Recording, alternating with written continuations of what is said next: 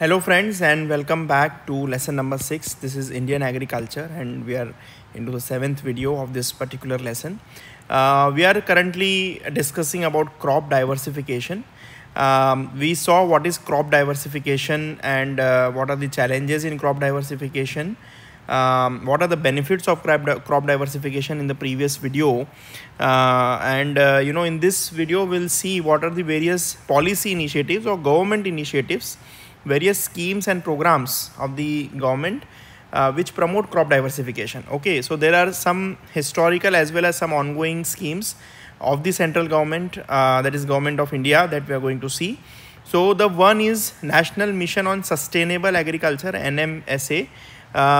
This scheme or this mission is basically environment centric, basically to protect the ecological balance, that is the soil health, water management, climate resilience, etc. So that is the focus, so that the agriculture becomes sustainable.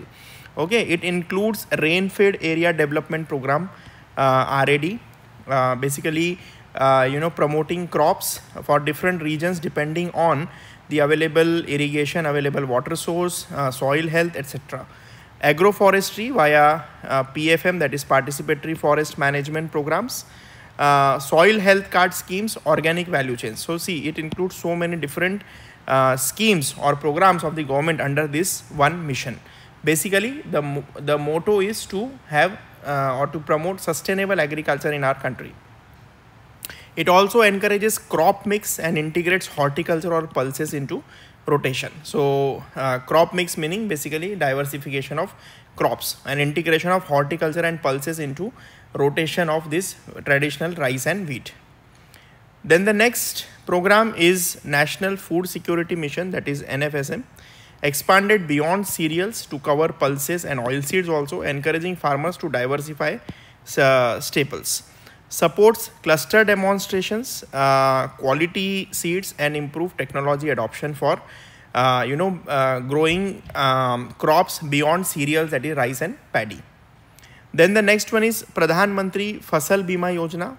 Basically, as we know that many small and marginal farmers, they lack the confidence or they are risk averse to diversify their crops, because if anything wrong happens, so they will lose their entire livelihood. So in order to give them a safety net, there is a Fasal Bima Yojna by the central government. It offers insurance for cereals, pulses, oilseeds and horticulture for various kinds of crops. Basically, it is a scheme where farmers contribute a very little amount, say ₹1 per season, that is per Kharif season or Rabi season, the crop that they want to insure. A very small amount is paid by the farmer, and the rest of the amount is paid, the insurance amount is paid by the government under this Yojna. And if anything wrong happens with the crop because of climatic reasons or other disasters, then they are paid the insurance amount. Recently, the government has waived off this ₹1 also. So, the farmers don't need to pay anything at all. So, it is completely free of cost Fasal Bima Yojna. It aims to stabilize income and reduce crop risk, key to farmers' confidence to diversify. What are the challenges in this? There are practical challenges, claim delays. So even if the farmers put their claims for crop losses, there are delays in payments, premium burdens. So, but this has been waived off now, and several states withdrawing. Example, Punjab is withdrawing from Fasal Bima Yojna. There are political reasons, and also the some of the state governments think that this scheme is not very much useful for the farmers practically.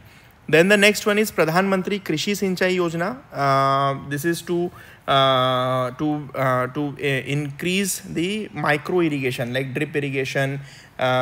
Basically the motto is to increase crop yield per drop. So more crop per drop, more crop per drop. So this is the motto.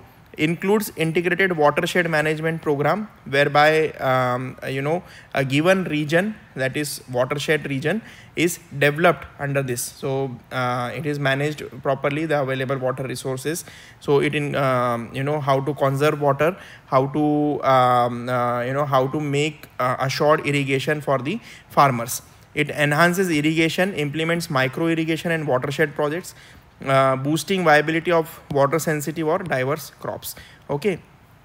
Watershed projects include water conservation project, rainwater harvesting projects, contour bunding, so that to arrest the runoff of the water. So then creating new farm ponds, etc. All these come under the watershed projects.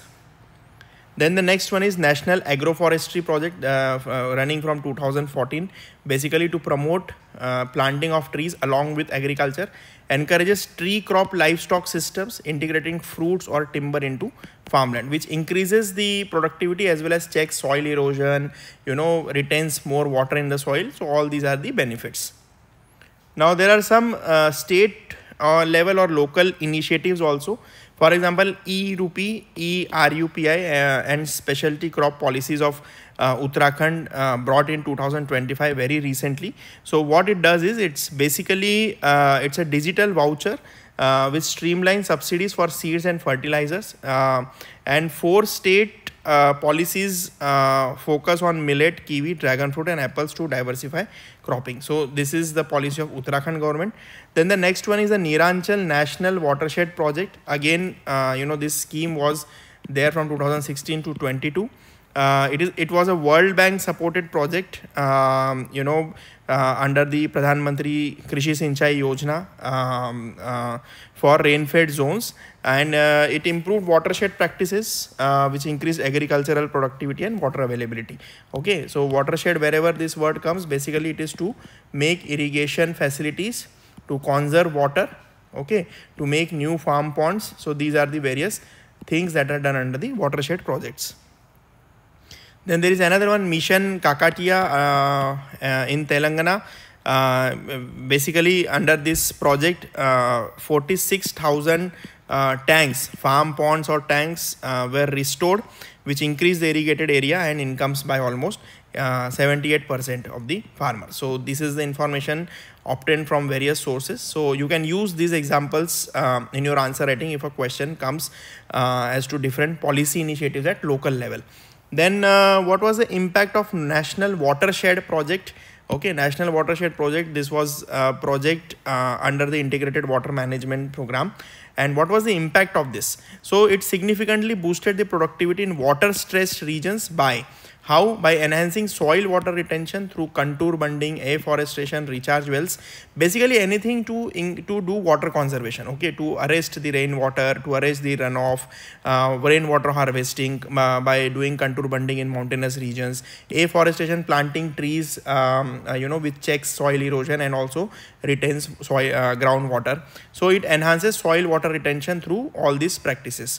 Then raising crop intensity also. So crop intensity meaning more crops could be grown on the same land. We have seen what is crop intensity, with farmers growing horticulture, dairy fodder, pulses, moving beyond traditional drought crops. Okay, because now irrigation is available locally to them.